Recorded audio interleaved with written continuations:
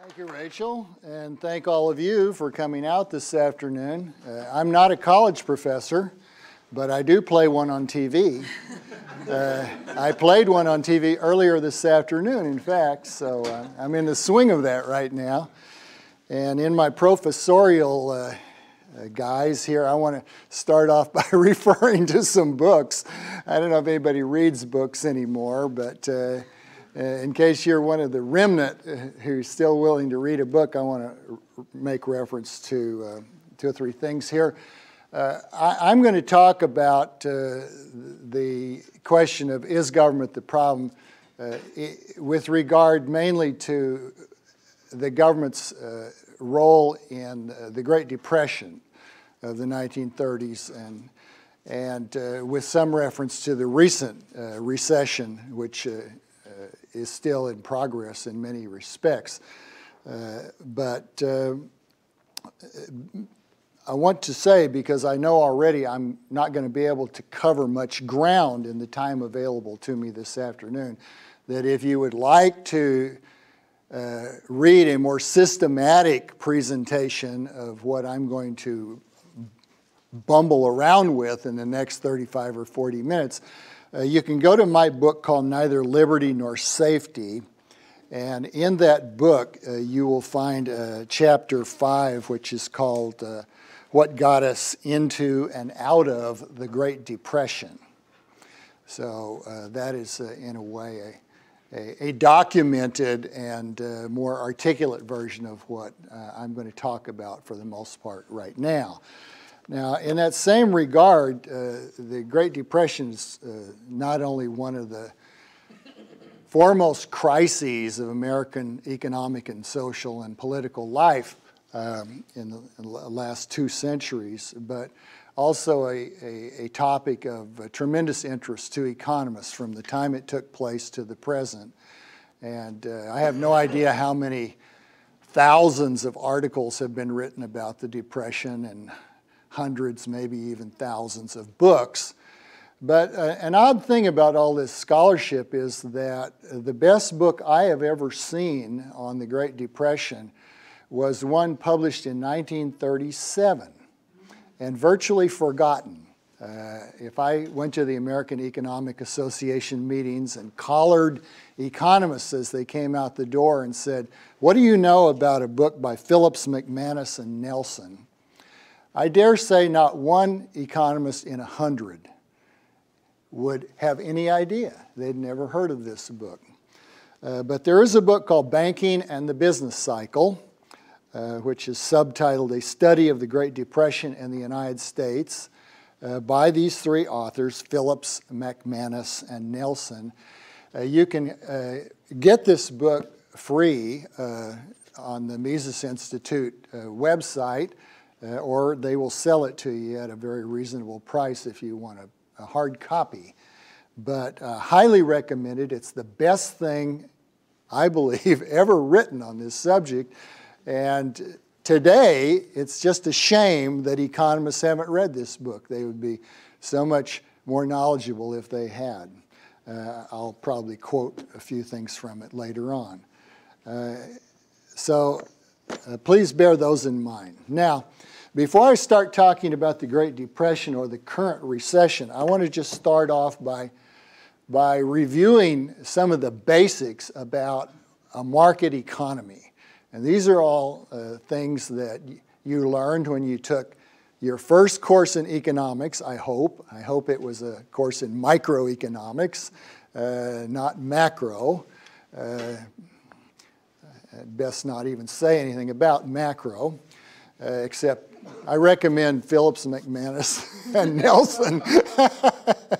But when you learn about microeconomics, you learn about individuals and firms and industries and how they interact in the course of economic competition and cooperation.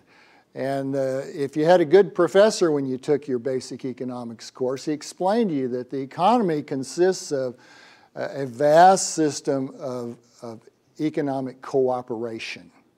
That's the most important thing to understand. It's not a system of dog eat dog. It's a system in which all the actions are voluntary. What is not voluntary is not part of the market system as such. It's something loaded onto the market system as such. But if you start with basics, which is private property rights over the means of production, and that includes ourselves. We own ourselves and the services we're capable of providing. People own land, they own material capital such as machinery and factory buildings and the like. And if private property owners hold rights to use these various forms of property, they find it in their interest to trade with one another, to exchange rights in such a way that they become better off.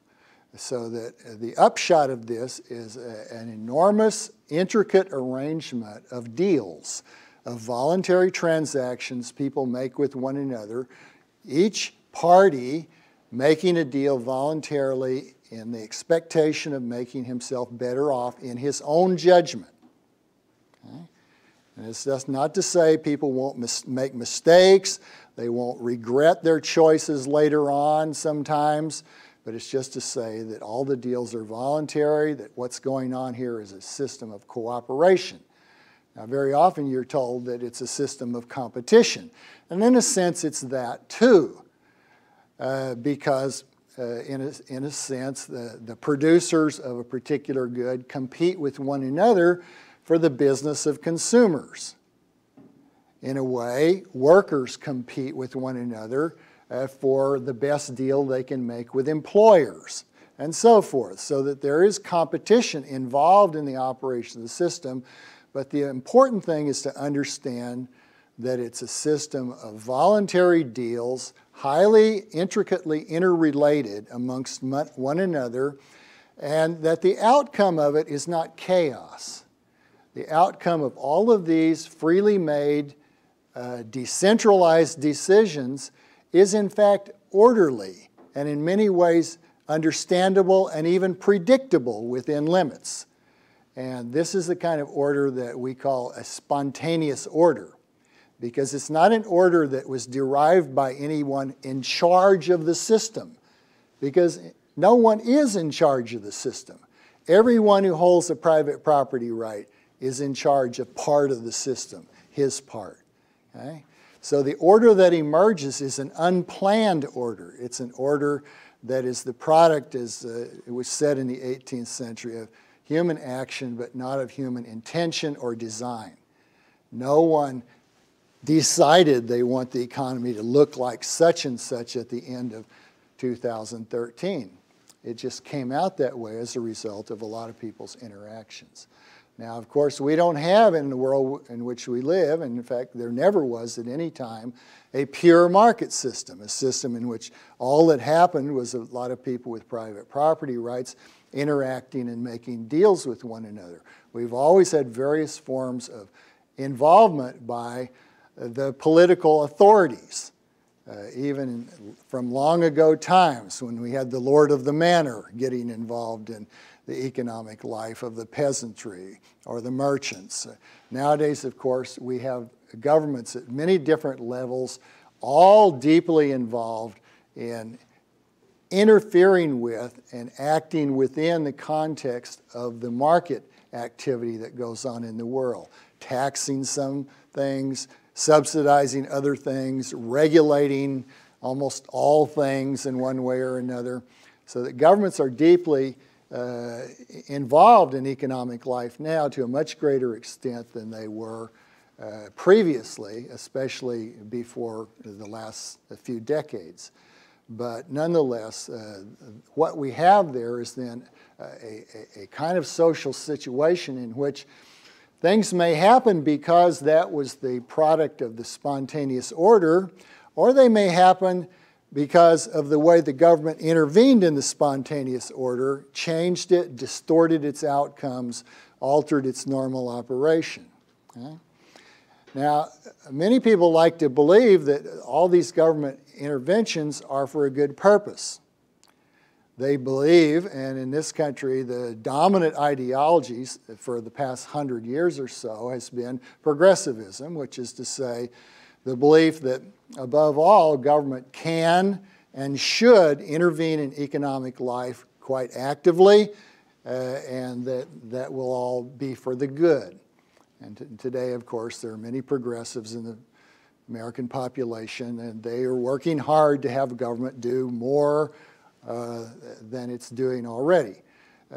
So this is just an element of life as it's developed, but it's had consequences. And so what I want to talk about is some of the particular kinds of consequences that this government intervention has had, particularly in the greatest seeming failures of the market system. And I stress seeming failures, because indeed these great disasters, such as the Great Depression of the 1930s, were by no means simply a product of the spontaneous market order. Nothing of the sort, in fact. Now, I had some displays, but it appears that the technology is going to let me down here, so I'm going to have to wing it with you.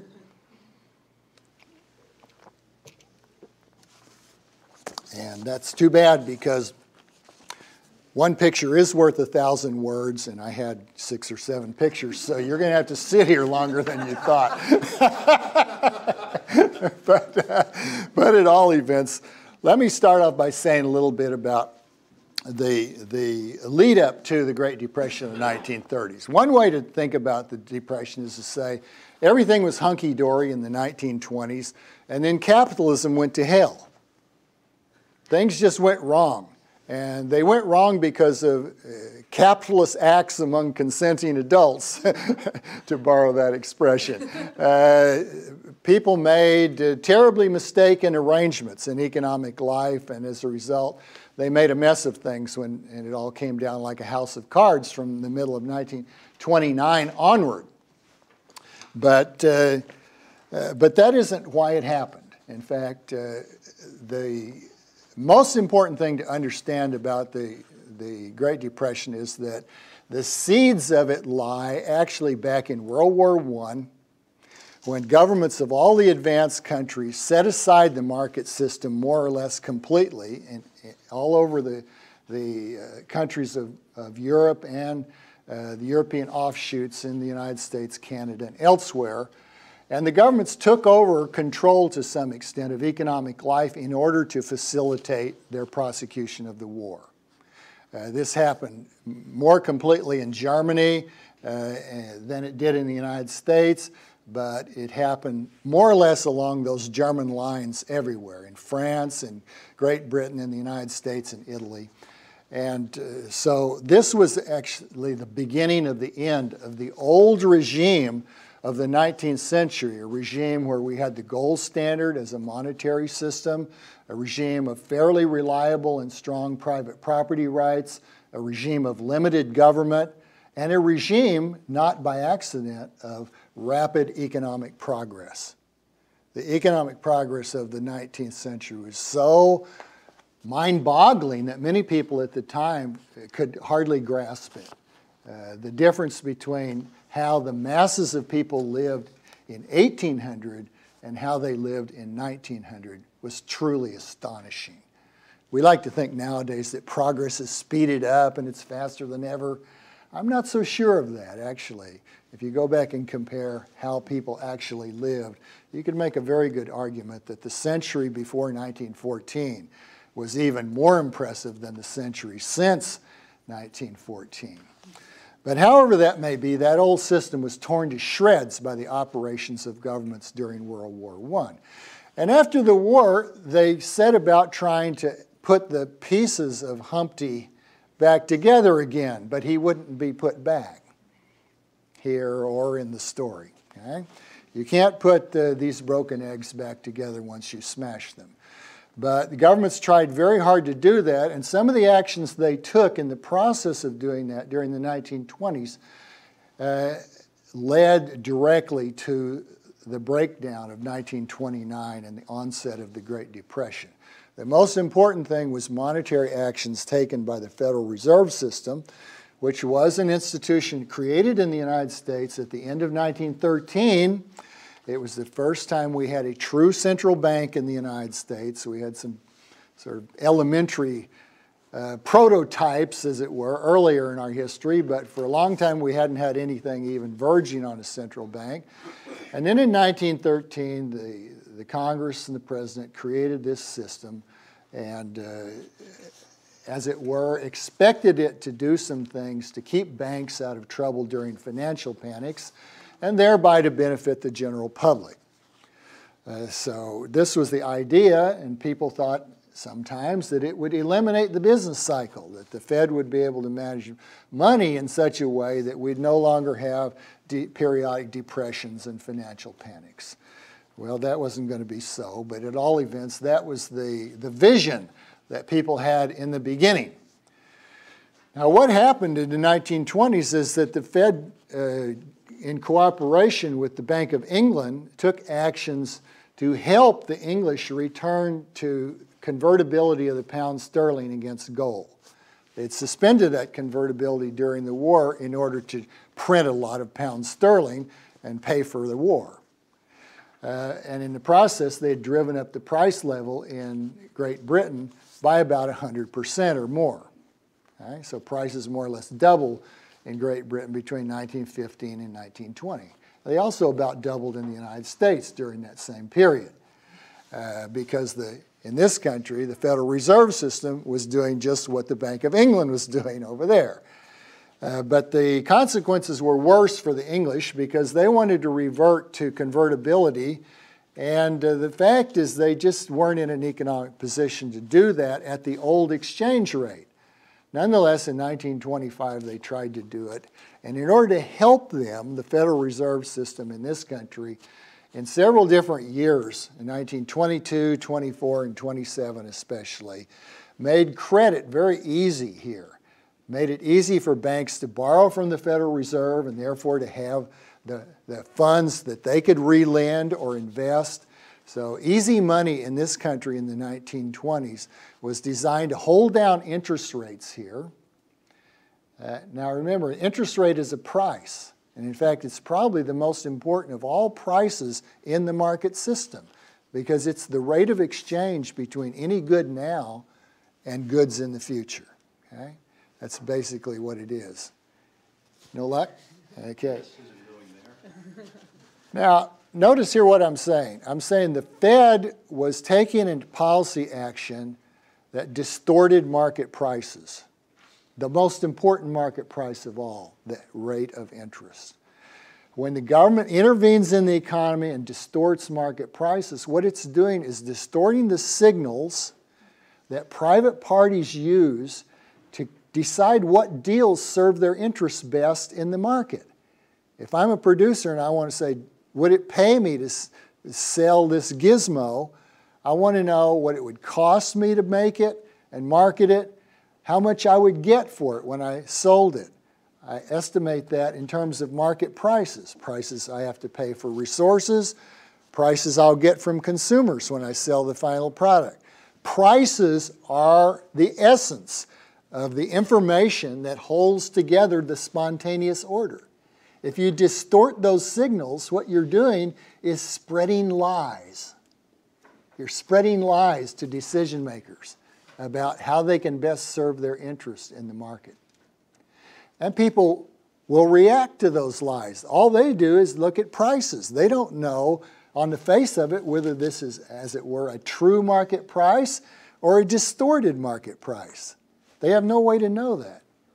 Okay? Even if you know the government is intervening, you don't know quite how much of an effect it's having.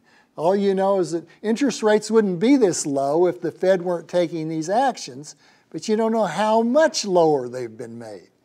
So you're still likely reacting some very false information. Okay? So the Fed was falsifying people's information about the rate of interest and causing them to make mistakes. And the kind of mistakes that are most likely to be made in this situation is that investors will see long-term projects as more profitable than they actually are. Okay? There's an arithmetic you can use. You don't need any economic theory to show this. All you need is the knowledge of how to compute the present value of a future stream of income. And you've probably all learned that at some point in economics or finance. If you don't, do it today. It's one of the most important things anyone can know. Present values of future values, okay? And you do this with using the interest rate to discount future values back to present equivalents, okay? So if you suppress the interest rate, you have a bigger effect on long-term, long-lived income streams than you have on short-term, soon-terminated income streams. And what you do then is you make long-term projects look more profitable than they really are.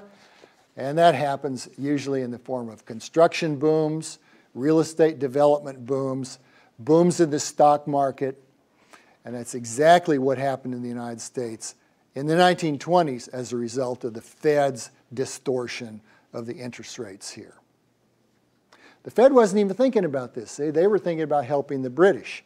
Hold down interest rates here, funds are less likely to flow out of Britain, and therefore Britain has a better chance to resume conversion of the pound sterling at the old exchange rate of currency against gold.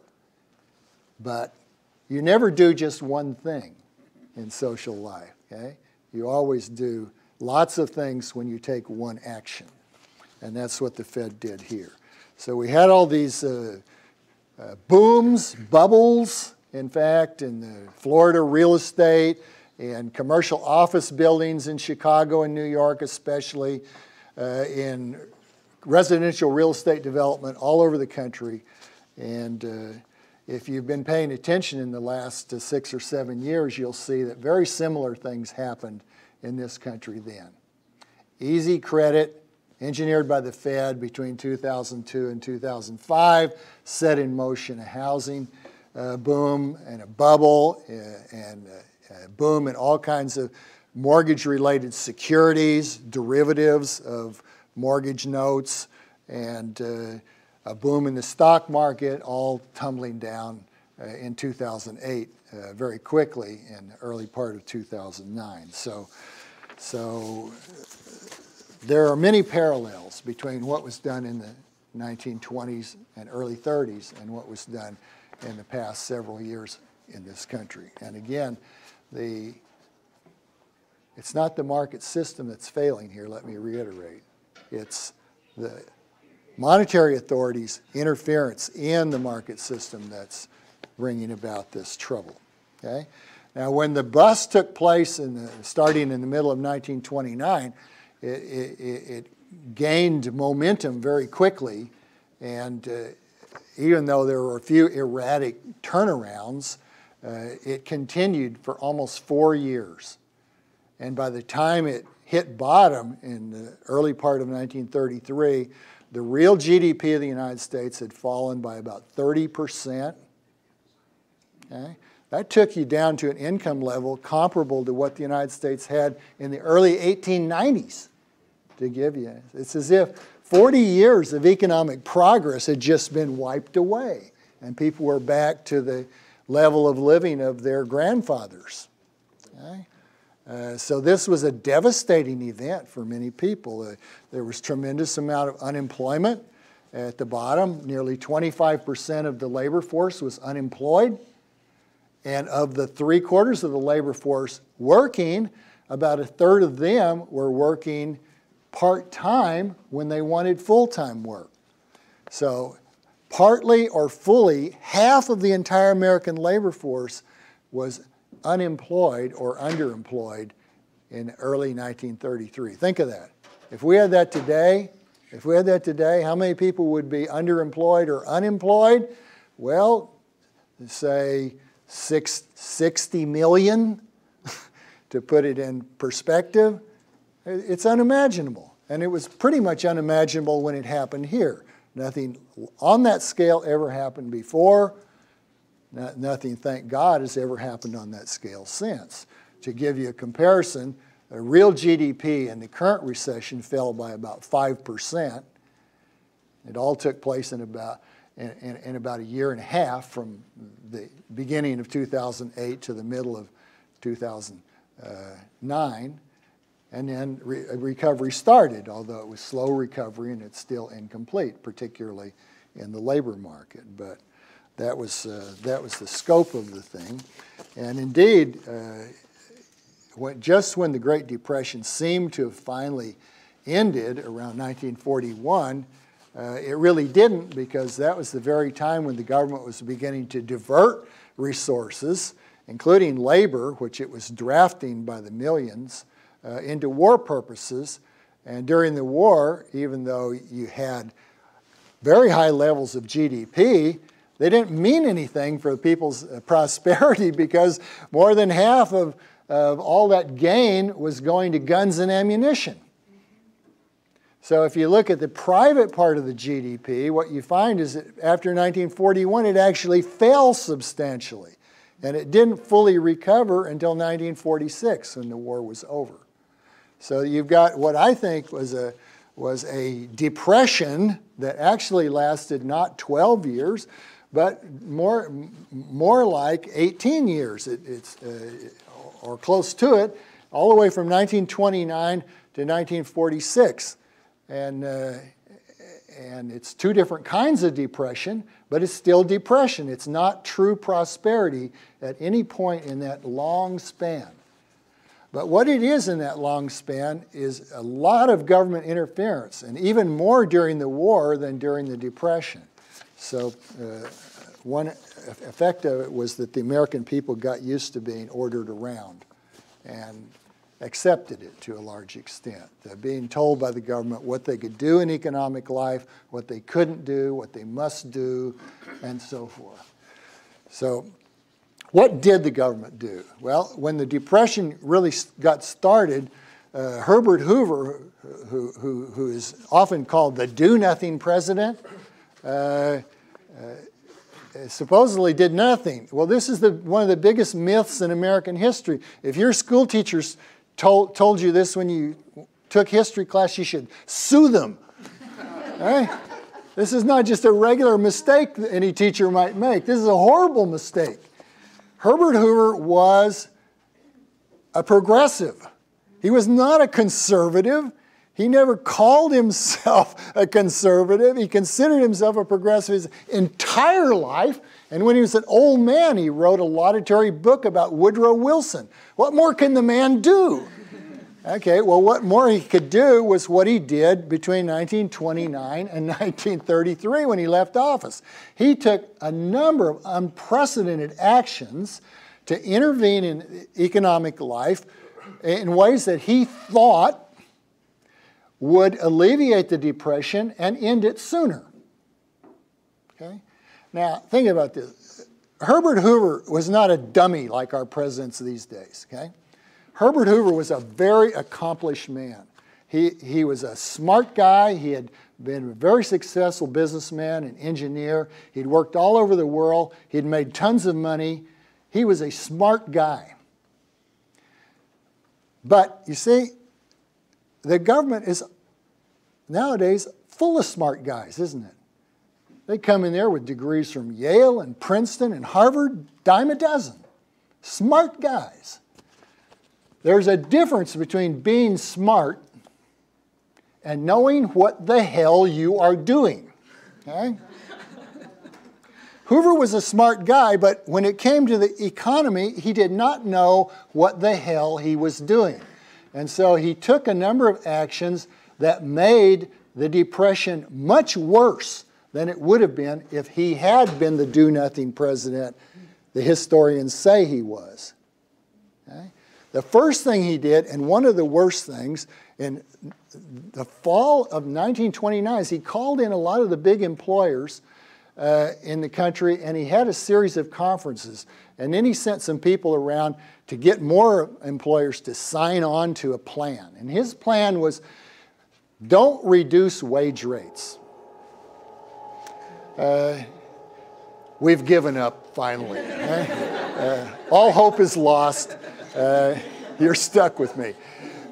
Don't lower wage rates. Hoover had talked himself into the idea, he and some others, that what was important in maintaining prosperity was that workers' purchasing power be maintained. Now, in the past, whenever there was a recession, employers had tended to cut wage rates because when their sales fell off, if they continued to pay people the same wages, they were going to lose more money than they were already. So one of the ways they adjusted, part of the spontaneous order was to adjust the terms of wage agreements. It had always been done before. Wages tended to be cut, not necessarily slashed to the bone, but maybe an employer cut wages 10% to start with. 15, 20, almost never more than that. But by cutting wages, employers were able to keep their costs from rising so much relative to their revenues when their revenues were falling because of a declining economic activity, because of recession. Now, a bunch of employers, including some of the biggest ones in the country, have agreed with the President of the United States not to cut wage rates. And so what happens in late 29 and throughout practically all of 1930, and in some cases into 31, is that these employers are losing money hand over fist. And they're maintaining wage rates. Now, in fact, if by maintaining wage rates, they were actually, in most cases, increasing real wage rates because prices of goods were falling, and you're a worker, you're still getting the same hourly money wage, and yet that money buys more than it did last year.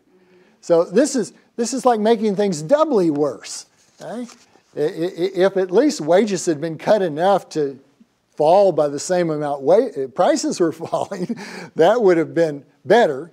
But by holding up wage rates like that, employers had only one way of effectively adjusting to their condition, and that was to fire people, lay them off. And so if you just work through the simple supply and demand graph you learned in microeconomics, you see that this is a condition of setting a wage floor when the demand for labor is falling, and the upshot is you have a lot of people who are prepared to work who can't work compared to the preceding situation. You have more unemployment than you would have had. And of course, that's not just one thing, because when people are unemployed, they may lose some or all of their income that way, then they can't demand from other sellers, and there's a cascading effect. So this was a terrible, devastating idea that Hoover had and pressed upon people. Finally, they began to bail out of it, and things were so bad by 1931. And by the end of 31, practically everybody had given up on this maintenance of wage rates because the economy had really got desperate by that time. Let me remind you that in the years 1931, 32, 33, 34, 4 years in a row, if you add up the profits of all American corporations, they sum to a negative value. The whole corporate economy of America was losing money 4 years straight. Nothing like that had ever happened before. These people desperately needed to adjust, and yet this wage policy that Hoover had imposed had prevented that and caused the Depression to develop much quicker than it would have otherwise. In 1930, the government passed the Smoot-Hawley Tariff Act, putting the highest tariff levels on imported goods in American history. Well, that's a good idea, isn't it? When the economy is faltering, increase taxes. Here's a general rule. Don't do that. Don't do that. That's always a bad idea. Because taxes are, in one way or another, a disincentive to production, a disincentive to entering into the deals that are being taxed. So here's an important part of the American economy and other economies around the world that is being discouraged.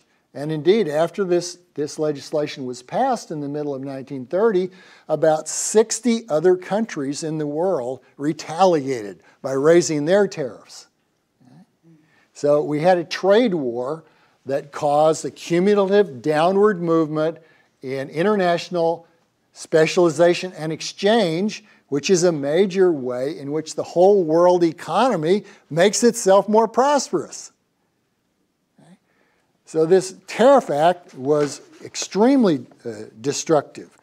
In 1932, Congress, which had been running deficits, big deficits in 1931, 32, and in fact, practically every year of the decade, except for the first one, decided to repair its own fiscal condition by raising taxes, all kinds of taxes. Income tax rates were raised enormously in the Tax Act of 1932. The top income tax rate, which had been reduced below 30% after being very high during World War I, during the 1920s it had been gradually reduced. Now in 32, it's shoved up again almost as high as it had been during World War I. And even the lower brackets were raised as well. In addition, the federal government began for the first time to lay a lot of excise taxes on a variety of goods, automobiles, tires, gasoline, bank checks, you name it. So the federal government's trying to tax people's private dealings and the sale of private goods and services every way it can think of. And what effect does that have on their incentive to produce? Negative. Okay? So we've got this whole series of actions taken under Hoover that make the Depression worse. And as I say, by 1933, it was truly in desperate condition. So, of course, Hoover's going to be booted out. Mickey Mouse could have beaten Hoover in 32 because it didn't matter. Anybody but Hoover was going to win that year. So along comes Franklin Roosevelt, and Roosevelt campaigned in not exactly a Jeffersonian manner, but he was a Democrat, and Democrats had long stood for a certain amount of economic liberty, going all the way back to Jefferson, up through Grover Cleveland, and the Republicans, in contrast, from their birth in the 1850s, had been the party of crony capitalism and subsidies to big business and high tariffs. And so this was a long-established difference between the parties, and so it made people believe when Roosevelt said, yeah, he was going to demand economy in government. That was part of his platform in 1932. Well, that's what a Democrat would do, because Democrats are always complaining that the federal government was too profligate. It was giving away money to veterans, giving away money to railroads, giving away money to various kinds of big capitalists, which was true. But nonetheless, Roosevelt looks like he's sort of a garden variety Democrat, but from the moment he became president, he became anything but. He became more interventionist than any Republican had ever been before. And talk about crony capitalism. Crony capitalism really went crazy in 1933. In fact, the centerpiece of the early New Deal, without doubt, was something called the National Industrial Recovery Act. This was a big act enacted in the spring of 1933. And what this act did was just extraordinary. It demanded that every industry in the country organize itself under something called the Code of Fair Competition. And, well, that sounds good, doesn't it? Who doesn't want fair competition? I know I don't want a phone call right now. I should have taken care of that before, but done. But they weren't anything about competition. What these codes were devices by which the businessmen in the various industries actually conspired to raise taxes and to raise prices and to suppress competition among themselves. And how can you get your prices up, whether you're selling sweet potatoes or harvesters and threshers? You do that by reducing the market supply. Okay? Whatever the demand is, you can get a higher price if you put less supply on the market. Okay? The demand curve slopes downward, remember? If you move the supply point farther up on the demand curve, the price is going to be higher. That's what everybody was going to do under the National Industrial Recovery Act. And that indeed is what they did, because over 700 of these codes are written. You might as well write one, because the president made it clear, that if you didn't write one, he would impose one on you. There was something called the blanket code. And that was kind of a generic model that allowed you to undertake various actions to raise wages. Again, here we're back to this wage raising thing. And in fact, the wage raising attempts were part and parcel of the Roosevelt policies as much as they were of the Hoover policies. So in the NIRA, already raising wages was built in there and promoting labor unionization. Again, how do unions get higher wages? Keep competing workers out of the employment. That's how they get the wage up. There's only one way to do it. You got to keep non-union members away from offering their services when the wage is raised by the union demand. Okay? So you got this starting in 1933, but think about this. If every industry in America is going to get its prices up by reducing supply, add it all up. And what is the whole economy doing? It's drastically reducing production. And that's what the Depression consists of at bottom, is a reduction in real output. This is like the most senseless thing you could have ever dreamed up. So how was it that they enacted such a thing? And the answer is that the businessmen had been conniving this thing for 15 years. And now in the Depression, they have the conditions in which they can shove it through.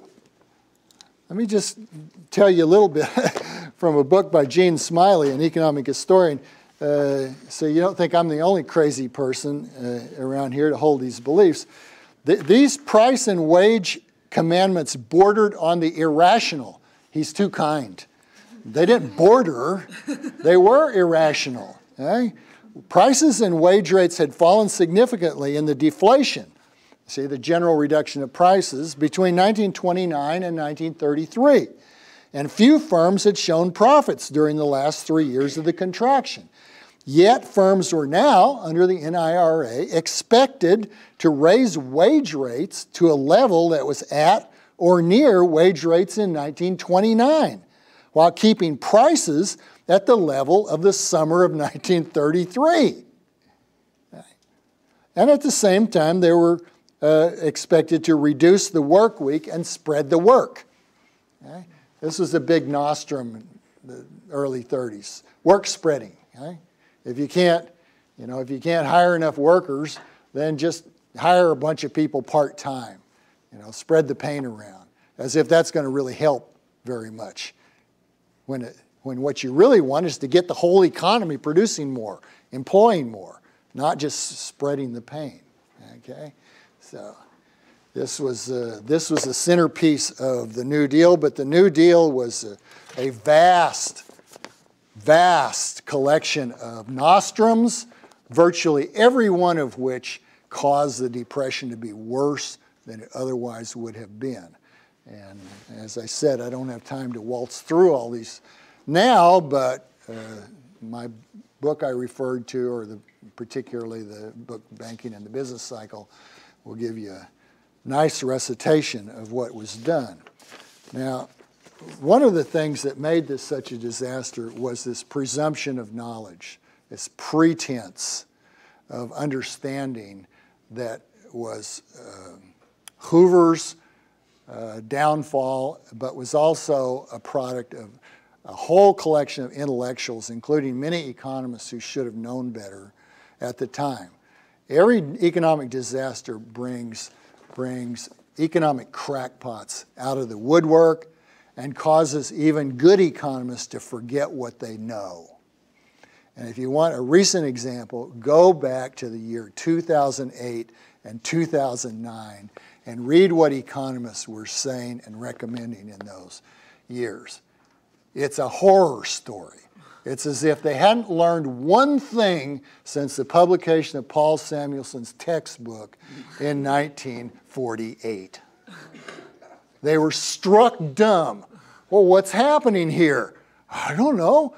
How can we deal with it? Well, the government has to spend more. That was pretty much the sum of the whole story. We don't know what's happening, but to get out of it, the government has to spend a lot more money. This is like Keynesianism at the most primitive level. I refer to this as vulgar Keynesianism. It's the Keynesianism that's espoused by the man in the street and by the politician on the make. Of course, the politician always wants to spend more money because every time the government spends money, it makes the beneficiaries beholden to the benefactors. Re-elect these politicos that dealt out wealth to you so freely. Right? That's the whole name of the game in politics. Make people beholden to you for giving them back a foot after you've cut off their legs. Right? That's the game. And it fools a lot of people. Astonishingly, it fools multitudes of people. So we had these crackpots then, we have crackpots now, and the upshot was that we had this huge increase in government involvement in the economy, giving rise to what I call participatory fascism. The fascism is because of the vast collusion between firms, corporations, and the state, and the participatory part is because we still have elections. You know, we still have due process. We still have all kinds of ceremonies that make people believe that their interests are being taken into account. And if their ox is gored, they can complain about it.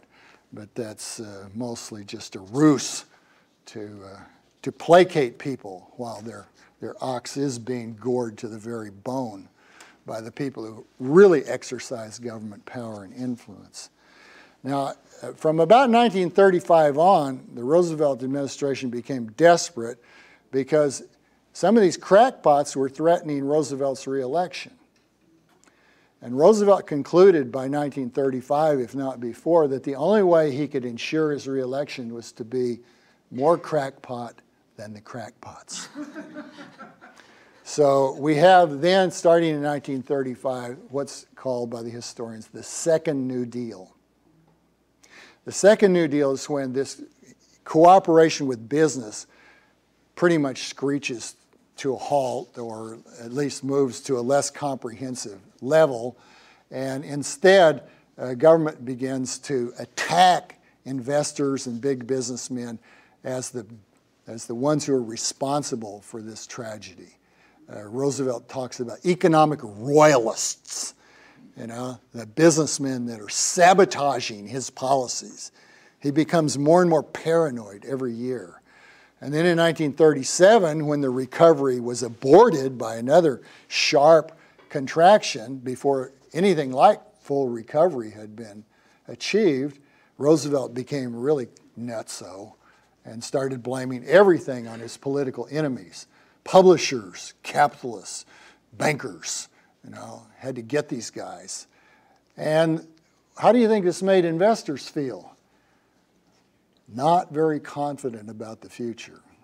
In fact, there's a lot of evidence of various kinds. One of my books is called Depression, War, and Cold War.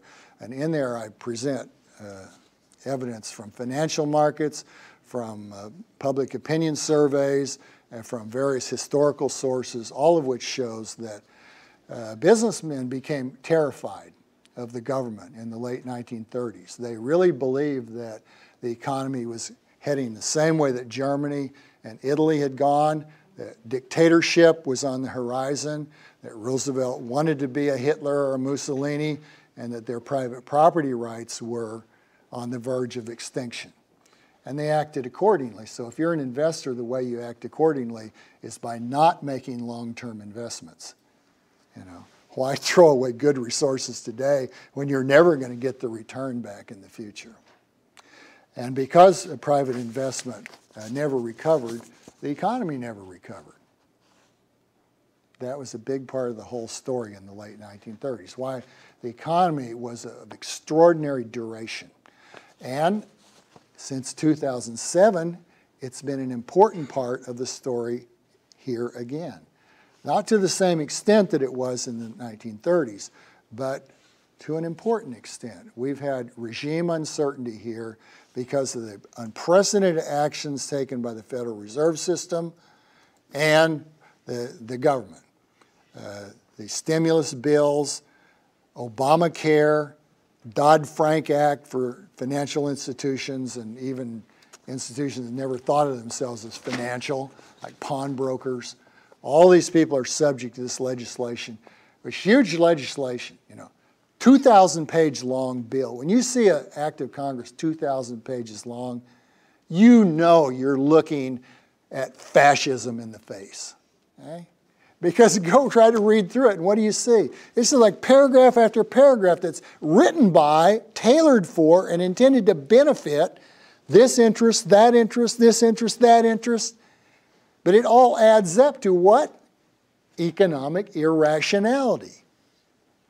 What does it do to the spontaneous order? It makes that order into chaos.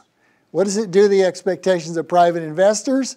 It discourages them. It makes them think they'd be fools to use perfectly good money today in long-term projects. And as a result, just as in the late 1930s when recovery was delayed, we have now recovery delayed.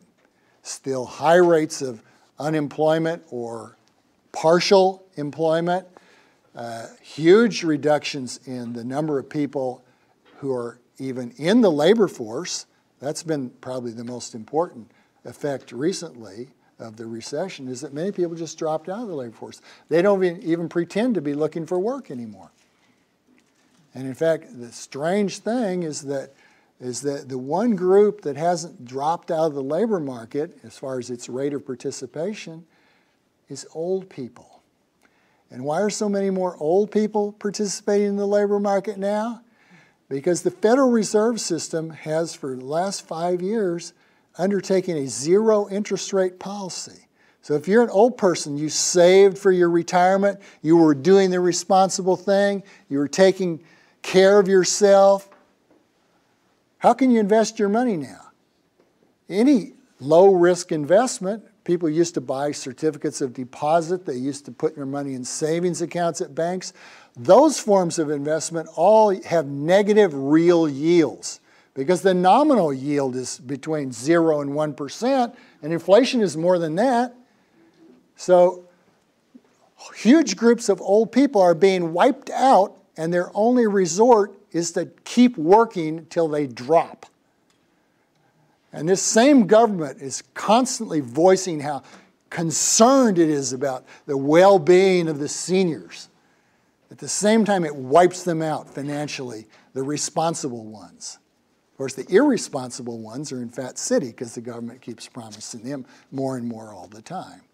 So there's a lesson there, folks. Don't be responsible. If you want to live happily in the modern world, be a jerk, be irresponsible, and look to the government to bail you out. Thanks a lot.